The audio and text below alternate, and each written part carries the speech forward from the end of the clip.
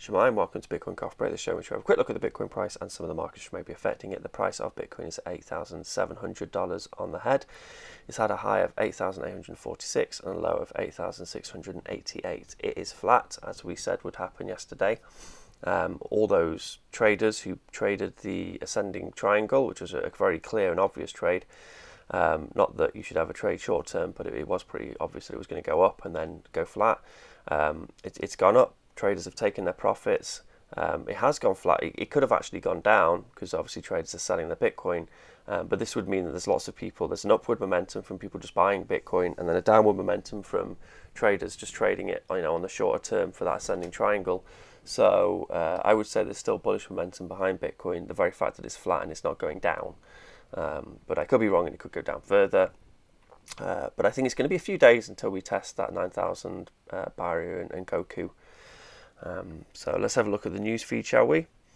Technical indicators align, confirm Bitcoin bull market. Yeah. Cryptocurrency market update, Bitcoin hovers under $8,800, altcoins moving. That will be, by altcoins, they're probably referring to shitcoins, and that will be because they're probably pumping their bags. The owners of those shitcoins, because they are centralized, are pumping their bags to try and get people to pumping the price to try and get people to buy their bags for them. So don't get caught in that trap. Very dangerous markets out there at the moment. Bitcoin price hit 30,000K. Yeah, so people making their over the top Bitcoin price predictions. That makes me feel a little bit bearish, to be fair. It's like, that's saying that you should buy when everyone's feeling negative about the market, and then sell when everyone's feeling positive about the market. So to me, then it kind of feels like we should be selling at this point. But I think if it were going to hit 30,000, then it would be off the back of like an ETF thing, and that could easily send the price up to 250,000. So if you're going to make claims on price predictions, then at least make them really ridiculous and over the top. Bitcoin price consolidating, prime to break 9K. Bitcoin price analysis consolidation above 8,700, moves towards 9,700 bullish target.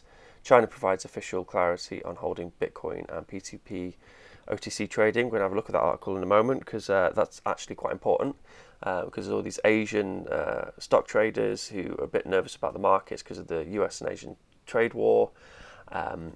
And the tensions, so it's nice for them to have some clarity over whether if they put their money into Bitcoin, what if there's any legal ramifications. So we're going to have a look at that article in a moment. Litecoin's $114, had a high of $118 and a low of $113. It's doing the same as Bitcoin. It's just flatlining. It's still in that channel, in the top part of that channel, which has been building over the past couple of months. So it has got a little bit further to go down, but it's just doing this. It's just mirroring Bitcoin. Ethereum's at $271, had a high of $276 and a low of $267.5. It's flat as well. It's just flat line. It's mirroring Bitcoin's price exactly. So it's just very much riding off the tailcoat of Bitcoin, and everyone's waiting to see what Bitcoin will do. Monero's at $97.3. It's had a high of $98.84 and a low of $97. Monero has gone flat, but it's also just creeped up a little bit more there, so I'm not sure why that is. Maybe there was some Monero centric good news which happened, which maybe got people excited about Monero. But that's still on its in its upward channel. It's got a bit more of an arc going to it than Litecoin has.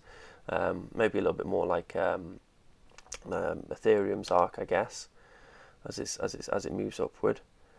But I mean, on a it's still bullish. It's still bullish, but we are at the top end of the channel. It's kind of built, so it could go down. Gold. What's going on with gold? So gold's at 1,283. It's had a high of 1,286 and low of 1,283.2. So yeah, in big markets like gold with high liquidity, you don't get big price moves, and that one day will happen to Bitcoin. So enjoy the crazy price volatility while you can. Also, gold's got all those utility values which Bitcoin's yet to find, but it will find, and that'll make the price a little bit steadier too. So let's have a look at the news feed, shall we? Gold prices edged down despite intensifying trade tensions. So yeah, so in the short term here, we've edged down despite the trade tensions, which isn't good for gold, because gold's main use is an opt-out for markets. and people aren't using it for that. We have got this descending wedge thing going on, and that looks to be still being played out. So we'll see how that goes. Gold price prediction: prices consolidate over US holiday. Blah blah blah. Gold up to 1 week high mid risk aversion on quiet day. So I suppose that was over the weekend. Price of gold fundamental daily forecast will rally if Fed starts to discuss rate cut. So the gold bugs are still waiting for that gold rally. They're always waiting for that gold rally, but they're waiting for gold rally, and the trade tensions and the drop in the stock markets aren't providing it at the moment, clearly. S&P 500, so the S&P 500 is flattening out, giving traders a little breather, probably before more lows. Or in saying that, maybe it could be consolidating to go back up. No, it could go back up. Let's have a look at the news feed, shall we? Asian shares up in muted trading after Trump visits to Japan. Okay.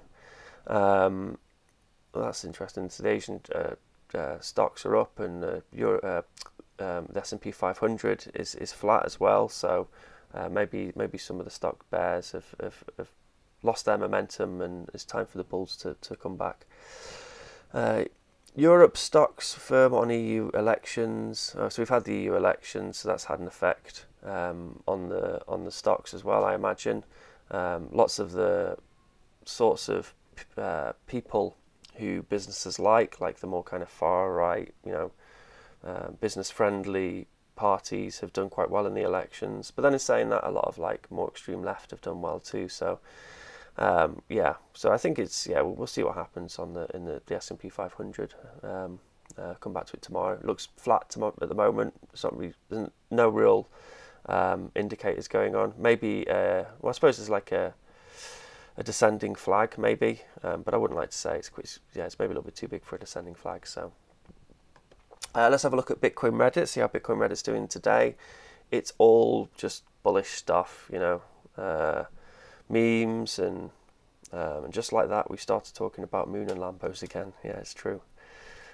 But I mean, the actual community of Bitcoiners was quite small, and we're all feeling pretty downtrodden. So the community was small, and the Bitcoin price was still pretty high. So now we're having all these new people coming in. That's a lot of new money flooding in. So that's what's pushing the price up. Videos of rockets and just a couple of Goku memes. So not much going on there. There's a video here on ant routing for Lightning. That looks pretty cool.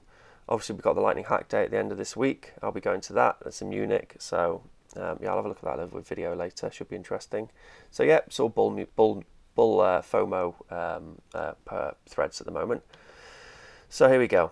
China provides official clarity on holding Bitcoins and P2P OTC trading. So the official clarity is that it's ICOs are still prohibited, but Bitcoin and buying and selling over the counter is legal and is allowed, and you're allowed to hold Bitcoin. So all those Bitcoiners and all those people, all these traders in China now know that by holding Bitcoin they're not breaking the law, which you don't really want to do in China. So that's a good thing.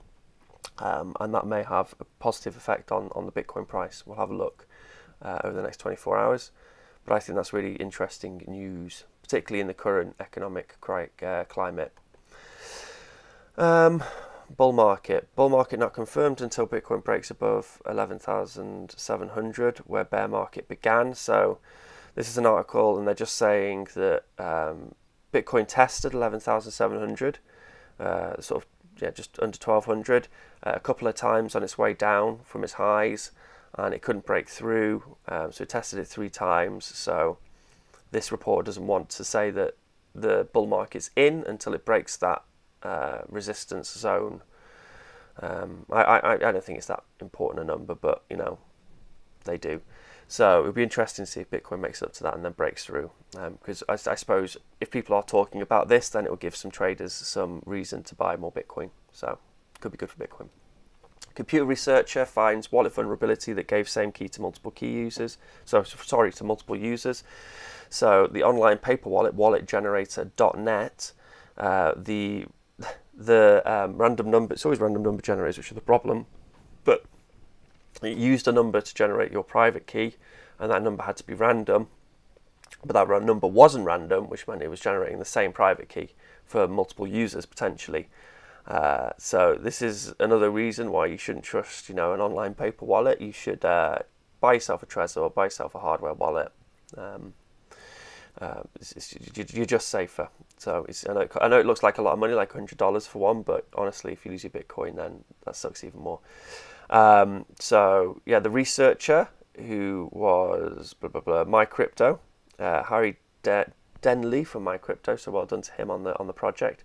He did like a batch generation of 1,000 private keys, and there are only 120 unique private keys.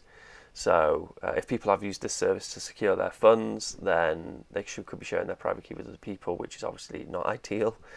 So users are advised to take their funds out of their paper wallets and put them into a hardware wallet, or put them somewhere safer.